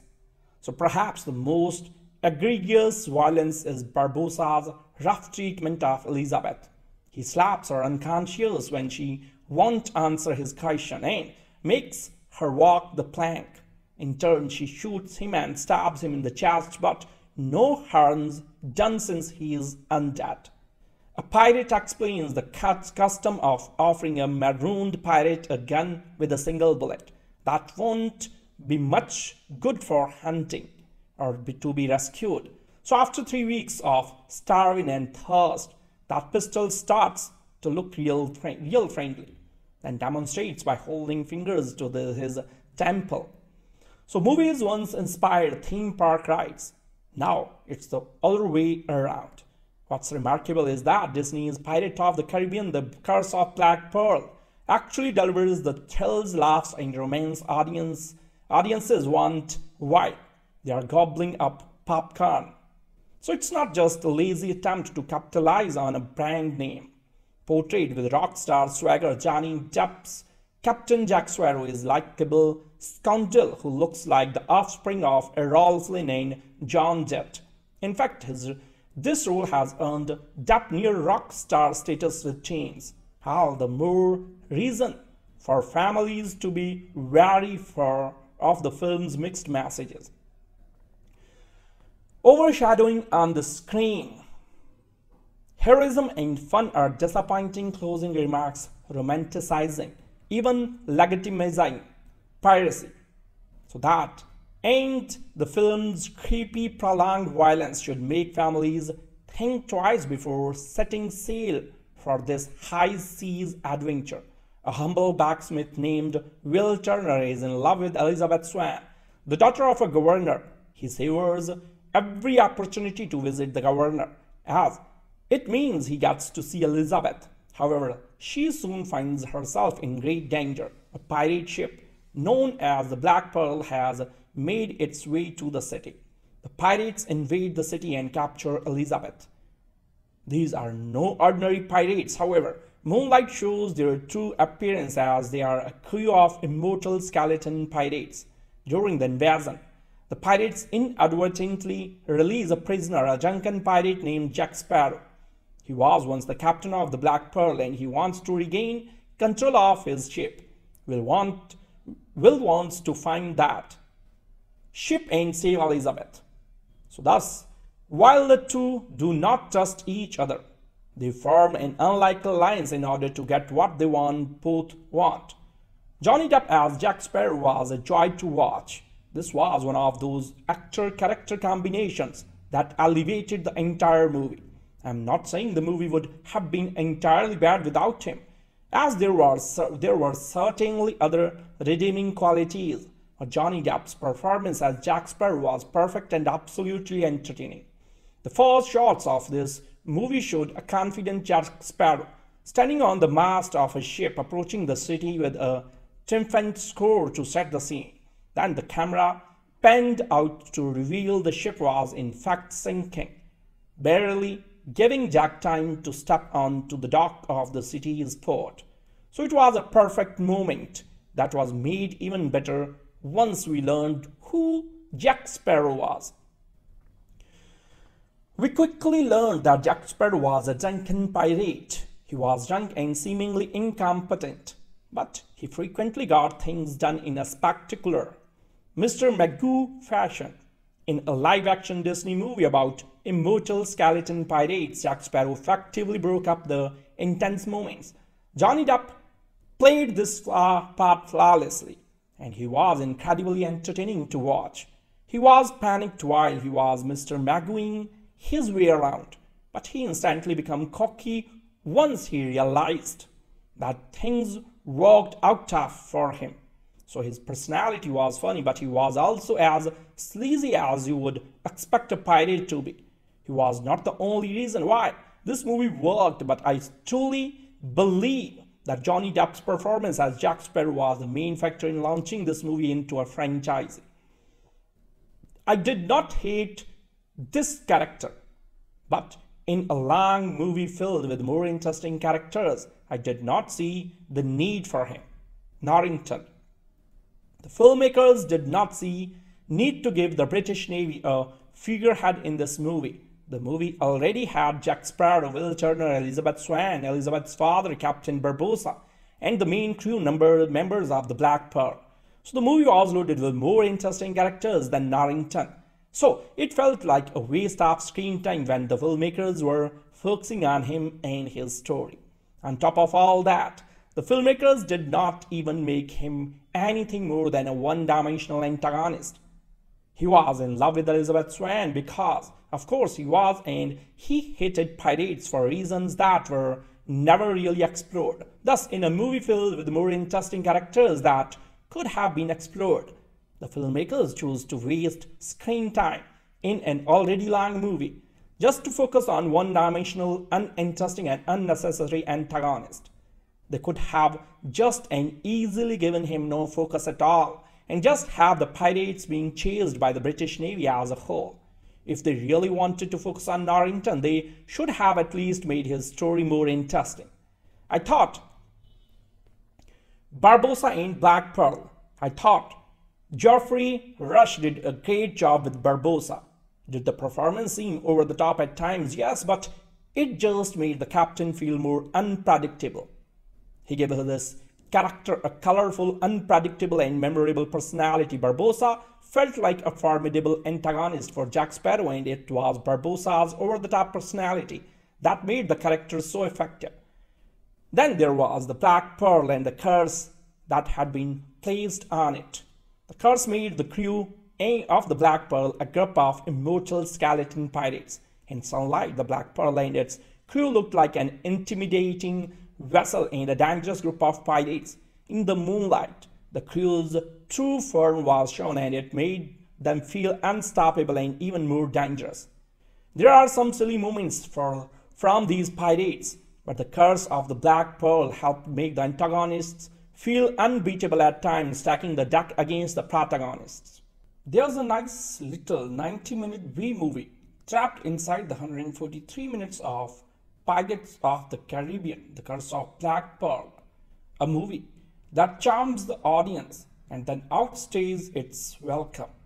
Although the ending leaves open the possibility of a sequel, the movie feels like it already includes the sequel. Maybe that explains the double-barreled title. So it's a good thing that Geoffrey Rush and Johnny Depp are on hand to jack up the acting department. Their characters, two world-class goofballs, keep us interested even during entirely pointless sword fights. Pointless. See if you can follow me here. Captain Jack Sparrow has a deep hatred for Captain Barbossa, who led a mutiny aboard Sparrow's pirate ship, the Black Pearl, and left Captain Jack stranded on a deserted island. Barbossa and his crew then ran afoul of an ancient curse that turned them into the undead. By day, they look like normal if dissolute humans, but by the light of the moon, they are revealed as skeleton cadavers. Now here's the important part. Because they are already dead, they cannot be killed. Excuse me for supplying logic where it is manifestly not wanted, but doesn't that mean there's no point in fighting them? There was a violent battle at one point between the Black Pearl crew and sailors of the Royal Navy, and unless I am mistaken, the sailors would all eventually have to be dead because the skeletons could just keep on fighting forever until they won. Yes, the only reason I bring this up is that the battle scenes actually feel as if they go on forever. So it's fun at first to see a pirate sword fight, but eventually it gets to the point where the sword clashing, yardarm, swinging and timber shivering get repetitious. I also lost count of how many times Jack Sparrow is the helpless captive of both the British and the pirates and escapes from the chains brig News Island. And yet the movie made me grin at times and savor the daffy plot and enjoy the way Depp and Rush fearlessly provide performances that seem nourished by deep wells of nuttiness. Depp in particular seems to be channeling a drunken drag queen with her eyeliner, and the way he minces ashore and slurs his dialogue ever so insouciantly. Don't mistake me, this is not a criticism but admiration for his work.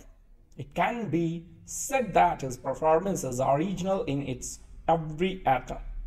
There has never been a pirate, or for that matter human being, like this as any other movie. There is some talk about how he got too much sun while he was stranded on that island, but his behavior shows a lifetime of rehearsal. He is a peacock in full display. So consider how boring it would have been if Depp had played the role straight as in Errol Flynn or Douglas Fairbanks might have. To take this material seriously would make it unbearable. Captain Sparrow's behavior is so rococo that other members of the cast actually comment on it. And yet because it is consistent and because you can never catch Depp making fun of the character, it rises to a kind of cockamamie sincerity. Geoffrey Rush is relatively subdued, but only by contrast. His Barbossa, whose teeth alone would intimidate a congregation of dentists, brings gnashing to an art form.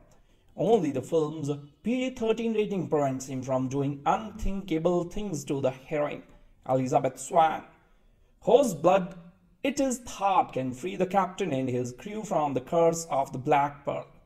Elizabeth is the daughter of Weatherby Swann, the governor of Port Royal, a British base in the Caribbean, and seems destined to marry Commander Norrington, a fate which we intuit would lead to a lifetime of considerations about his constipation. She truly loves the handsome young swordsmith, Will Turner, whom she met when they were both children. After spotting him adrift on a raft with a golden pirate medallion around his neck, which turns out to be to hold the key to the curse. So Jack Sparrow takes a fatherly interest in young Turner, especially when he discovers who his father was, and that is quite enough of the plot. Bloom is well cast in a severely limited role as the heroic straight arrow. He has the classic profile of a silent film star. Knightley you will recall as the best friend of the heroine in Bend It Like Beckham, where she had a sparkle altogether lacking here. Truth be told, she doesn't generate enough fire to explain why these swashbucklers would risk their lives for her, as in close-up seems composed when she should smolder. Parminder K. Nagra, the star of Beckham, might have been a more spirited choice. Pirates of the Caribbean: The Curse of the Black Pearl is based on the theme park ride at Disney World, which I have taken many times. It is also inspired by the rich tradition of pirates movies and excels in such departments as buried treasures, pirates' caves, pet parrots, and walking the plank, although there is a shortage of eye patches and hooks. The author, Dave Eggers, reportedly plans to open a pirate store complete with planks measured and made to order, and the Curse of the Black Pearl play like his daydream. The only way the crew of Black Pearl can lift the curse upon them is to return a golden Aztec coin to its treasure chest.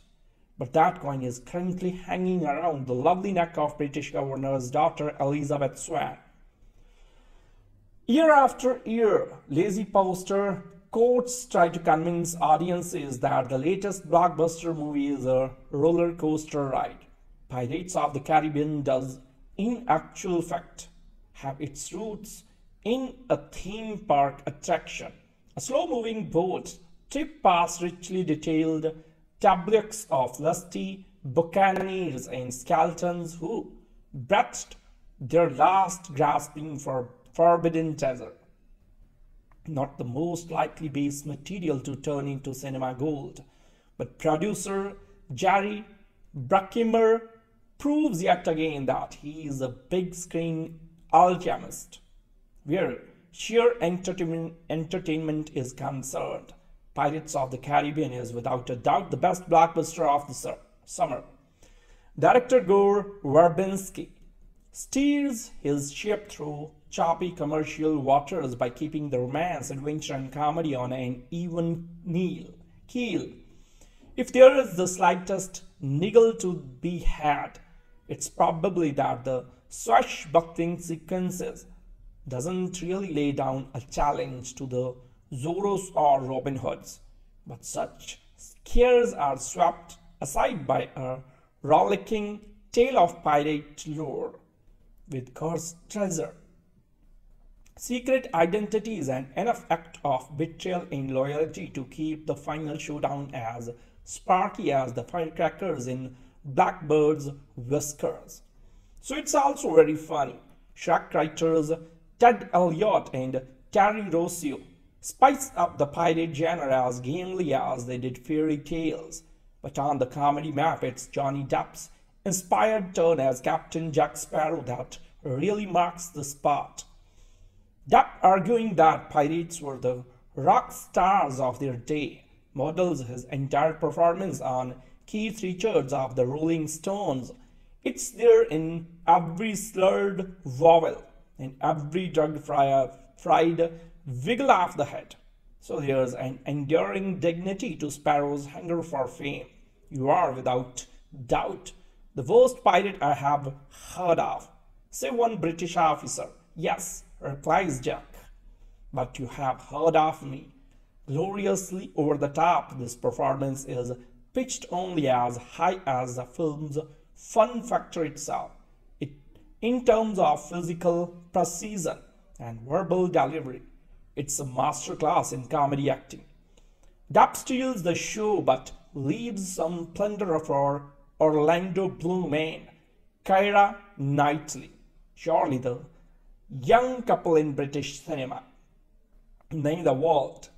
Orlando plays it straight but gets the girl. And if you think Keira looks good in a dress, wait until you see her running around in red coat and breeches. Others clearly having a ball while gigging in the gigging include Geoffrey Rush with his panto captain hook routine and CGI pirate Mackenzie Crook. Without a previous formula to adhere to our franchise to maintain, Pirates reveal in its freedom to do its own thing. That's it. Its adventure style is adapted to the likes of Raiders of the Lost Ark and The Mummy in its mix of matinee, action and horror that won't send the kids shrieking from the room. The ghostly figures on the Black Pearl are cursed to sail the seas in a state between living and dead.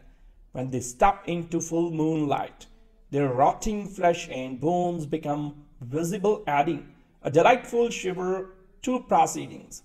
Best of all, Pirates is a film that prides itself on lively detail and top-grade craftsmanship, but doesn't take itself too seriously. So that's a lesson that nearly every one of its blockbuster rivals would do well to take on board. Audiences aren't cajoled into feeling that they should be having fun. They simply are having fun because the movie is too. Johnny, the kids and the pirates have a #1 hit on their hands. They raise the Jolly Roger and make other summer blockbusters walk the plank. Part of what made the original Pirates of the Caribbean so good is the fact that it becomes as a surprise and people generally had no expectations. Jack Sparrow was a lovable young side character in Will Turner and Elizabeth Swann's story, something that more or less continued for the second and third films. Dead Men Tell No Tales fell into the same mistake that 2011 On Stranger Tides did by making Jack Sparrow the central character and completely overdoing it. Since the death of Robert Newton, the definitely Long John Silver in Disney's Treasure Island 50 years ago, we have been waiting for a modern pirate film featuring someone who, in all seriousness, actually says the words, or perhaps the two-syllable single word, her. Geoffrey Rush playing the villainous, pop-eyed Sea Dog Barbossa in this enjoyable romp gives it his best shot. A phlegmy gargle of rage, a pleasing note of ancestor worship earlier, though someone shouts the word avast at a bunch of mutinous stars and everyone just giggles. The pirate genre isn't easy to revive without traces of irony, like traces of tin in a phony doubloon.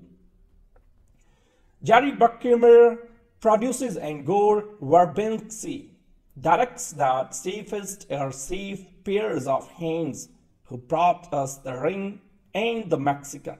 Between them, they have come up with a very entertaining and unpretentious pirate picture inspired by the Disney theme park ride.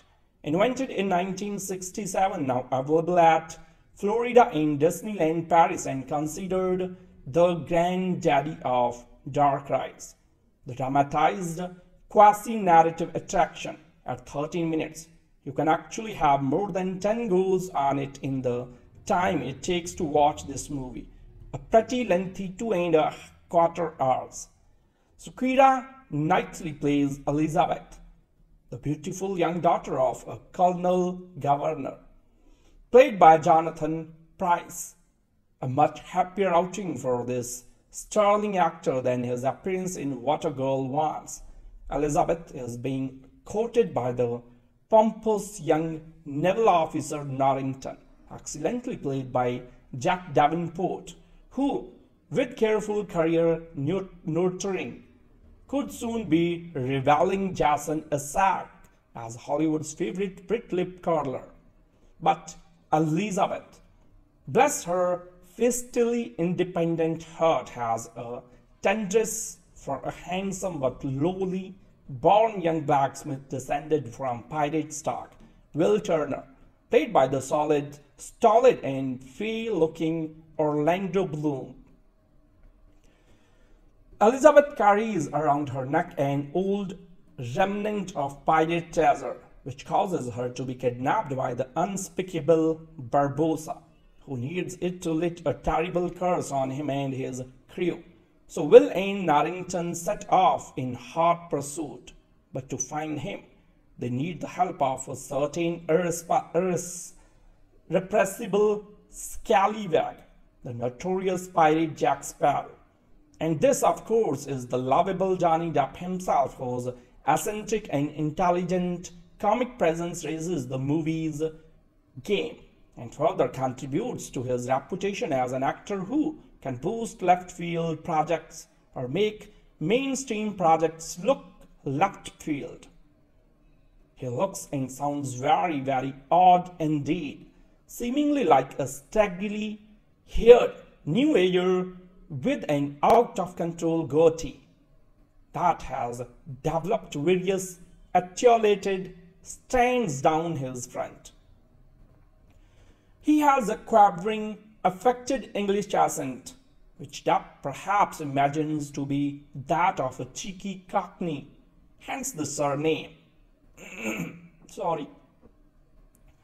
He can only have learned it doing the suits you sketch on the fast show and seems perpetually on the verge of saying, "Lady is like a man in a fiery red bandana. Don't they, sir, pieces of 8? Does she want them, sir? Does she?" How did Sparrow escape from the remote island where Barbossa once imprisoned him? Someone asks. By roping together 2 turtles and using them as a raft. A subordinate explains, and what did he use for rope?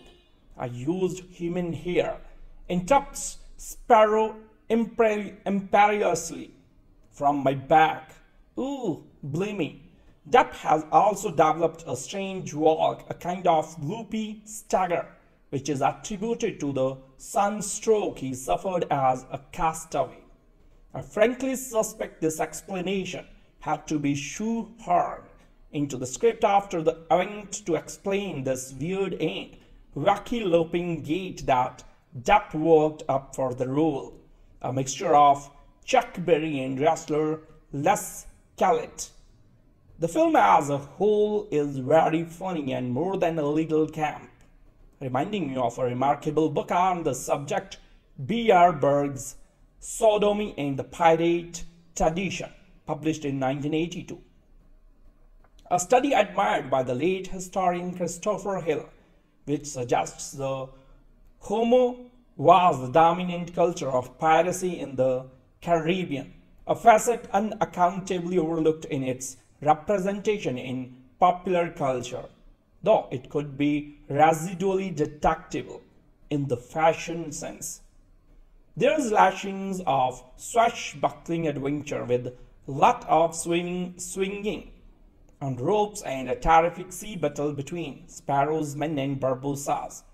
The dialogue by Ted Elliott and Terry Rossio, who wrote Shrek, may not be as crammed with sparkling gags as their masterpiece, but it's amiable, amusing, and has its fair share of wit, particularly the perpetual invoking of the pirate rules, which are always being broken with a different character each time, claiming that they are really more code guidelines than actual rules. So the jury is out on Keira Knightley and Orlando Bloom. They are both pretty bland as juvenile leads and don't get any good lines, but really their destiny is to be outrageously upstaged by the gurning, snarling, cutlass twirling actor Depp, Rush and Davenport, who chauffeured the movie to its conclusion. As the ride chugs back down to earth and safety bars are removed, allowing the punters to depart, Dup whimsically announces, "I think we have all arrived at a very special place spiritually, ecumenically, grammatically, commercially too." Courted by a stuffy commodore, a beautiful girl secretly pines for a humble blacksmith who is equally smitten with her. A ghostly galleon full of undead pirates pays a visit in search of a gold doubloon needed to reverse a curse. And the flamboyant, bejeweled, displaced Captain Jack Sparrow, a former member of the Buccaneers crew, blows into port to steal a ship. So Sparrow's mission gets blown off course by the governor's reckless daughter, Elizabeth Swann, when he is called upon to rescue the damsel from her kidnappers. The dastardly crew of the most dreaded ship on the high seas, the Black Pearl. Our unlikely hero is the only one who knows where the ghost ship is berthed, having captained it before his former First Lieutenant Barbossa staged a mutiny and left Sparrow to die on a deserted island. Sparrow is aided by young Will Turner, the blacksmith apprentice who's loved Elizabeth since his youth, and the highly motivated duo are determined to let nothing stop them from reclaiming their treasures. Even when they find out that their adversaries can't be killed because they are already dead, placed under a terrible curse by pagan gods for their insatiable greed. The pirate code of parlays gives otherwise merciless pirates the opportunity to show grace to their captives. Elizabeth first invokes it when she is captured by leering, jeering riffraff fresh off the Black Pearl and is given an audience with its captain, although a bit sappy and doting. Governor Swan is obviously a loving, caring dad who places his daughter's happiness high on the priority scale. When asked by Sparrow how far he is willing to go to save the kidnapped Elizabeth, Turner unhesitatingly replies, "I had died for her." He proves himself a man of his word as he repeatedly puts his life on the line for the woman he loves. A great deal of superstitious fear surrounds the Black Pearl, described by one sailor in hushed whispers as a ship with black sails, crewed captained by a man so evil, itself spit him back out. Except in the context of the story, it's not superstition. Captain Barbossa tells the captive Elizabeth about how angry heathen gods hexed a stolen chest of Aztec gold. Any mortal that removed more than a single piece would be punished for eternity. He and his greedy crew have brought the curse down on themselves by spending all the coins but one, and now are imprisoned in the realm of the undead until every coin is returned to the chest and blood from a certain pirate's line is split upon it. So Christian families looking for modern day parables will find a parallel between the pagan gods' requirement of blood to lift the curse and Black Pearl to God's requirement for his own son's blood sacrifice to lift the curse of sin and death from mankind. But these waters get muddy pretty quickly, and that lesson is mostly obscured by the symbols of evil that surround. The movie is quite violent with a large body count, though there is not a lot of blood. Much of the mayhem involves undead pirates who turn skeleton in the moonlight. People get shot at close range and run through with swords. There are hangings and a few slit throats. Pirates get showered with glowing embers from a bed-warming pan. Another gets hit in the belly by a cannonball. Yet another pulls out his wooden eye by the flying fork that's pierced it. Ships fire cannons at each other and at a coastal town. Buildings and ships are being seen burning. Sparrow and Turner engage in a sword fight. Sparrow takes it in stride when his face gets slammed by two women scrawled in another whose ship he stole. He holds a woman at gunpoint to make an escape. Both Elizabeth and Will, at separate times, are threatened with knives held on their throats. 3 skeletons hang under the sign "Pirates, Ye Beware" at a cove entrance. So perhaps the most egregious violence is Barbossa's rough treatment of Elizabeth. He slaps her unconscious when she won't answer his question and makes her walk the plank. In turn, she shoots him and stabs him in the chest, but no harm's done since he is undead. A pirate explains the custom of offering a marooned pirate a gun with a single bullet. That won't be much good for hunting or to be rescued. So after 3 weeks of starving and thirst, that pistol starts to look real friendly, and demonstrates by holding fingers to his temple. So movies once inspired theme park rides. Now it's the other way around. What's remarkable is that Disney's Pirates of the Caribbean, The Curse of Black Pearl, actually delivers the thrills, laughs, and romance audiences want while they are gobbling up popcorn. So it's not just a lazy attempt to capitalize on a brand name. Portrayed with rock star swagger, Johnny Depp's Captain Jack Sparrow is likable scoundrel who looks like the offspring of Errol Flynn and John Jett. In fact, this role has earned Depp near rock star status with chains. All the more reason for families to be wary of the film's mixed messages. Overshadowing on the screen. Heroism and fun are disappointing closing remarks, romanticizing, even legitimizing piracy. So that and the film's creepy, prolonged violence should make families think twice before setting sail for this high seas adventure. A humble blacksmith named Will Turner is in love with Elizabeth Swann, the daughter of a governor.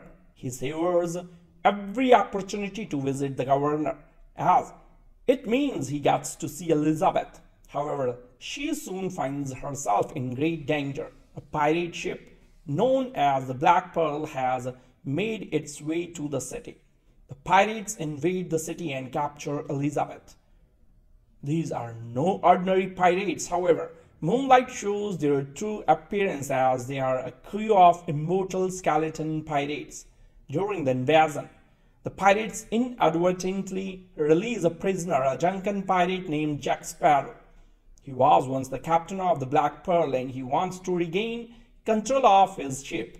Will wants to find that ship and save Elizabeth. So thus, while the two do not trust each other, they form an unlikely alliance in order to get what they both want. Johnny Depp as Jack Sparrow was a joy to watch. This was one of those actor-character combinations that elevated the entire movie. I'm not saying the movie would have been entirely bad without him, as there were certainly other redeeming qualities. But Johnny Depp's performance as Jack Sparrow was perfect and absolutely entertaining. The first shots of this movie showed a confident Jack Sparrow standing on the mast of a ship approaching the city with a triumphant score to set the scene. Then the camera panned out to reveal the ship was in fact sinking, barely giving Jack time to step onto the dock of the city's port. So it was a perfect moment that was made even better once we learned who Jack Sparrow was.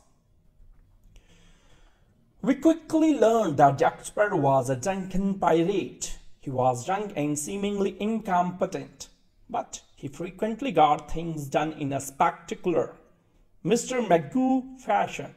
In a live-action Disney movie about immortal skeleton pirates, Jack Sparrow effectively broke up the intense moments.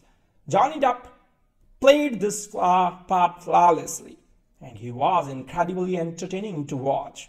He was panicked while he was Mr. Magooing his way around, but he instantly became cocky once he realized that things worked out tough for him.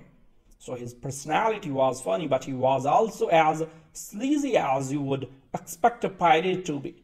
He was not the only reason why this movie worked, but I truly believe that Johnny Depp's performance as Jack Sparrow was the main factor in launching this movie into a franchise. I did not hate this character, but in a long movie filled with more interesting characters, I did not see the need for him. Norrington. The filmmakers did not see need to give the British Navy a figurehead in this movie. The movie already had Jack Sparrow, Will Turner, Elizabeth Swann, Elizabeth's father, Captain Barbossa, and the main crew members of the Black Pearl. So the movie was loaded with more interesting characters than Norrington. So it felt like a waste of screen time when the filmmakers were focusing on him and his story. On top of all that, the filmmakers did not even make him anything more than a one-dimensional antagonist. He was in love with Elizabeth Swann because, of course, he was, and he hated pirates for reasons that were never really explored. Thus, in a movie filled with more interesting characters that could have been explored, the filmmakers chose to waste screen time in an already long movie just to focus on one-dimensional, uninteresting and unnecessary antagonist. They could have just and easily given him no focus at all and just have the pirates being chased by the British Navy as a whole. If they really wanted to focus on Norrington, they should have at least made his story more interesting. I thought Barbossa in Black Pearl. I thought Geoffrey Rush did a great job with Barbossa. Did the performance seem over the top at times? Yes, but it just made the captain feel more unpredictable. He gave this character a colorful, unpredictable and memorable personality. Barbossa felt like a formidable antagonist for Jack Sparrow, and it was Barbossa's over-the-top personality that made the character so effective. Then there was the Black Pearl and the curse that had been placed on it. The curse made the crew of the Black Pearl a group of immortal skeleton pirates. In sunlight, the Black Pearl and its crew looked like an intimidating vessel and a dangerous group of pirates. In the moonlight, the crew's true form was shown, and it made them feel unstoppable and even more dangerous. There are some silly moments from these pirates, but the curse of the Black Pearl helped make the antagonists feel unbeatable at times, stacking the deck against the protagonists.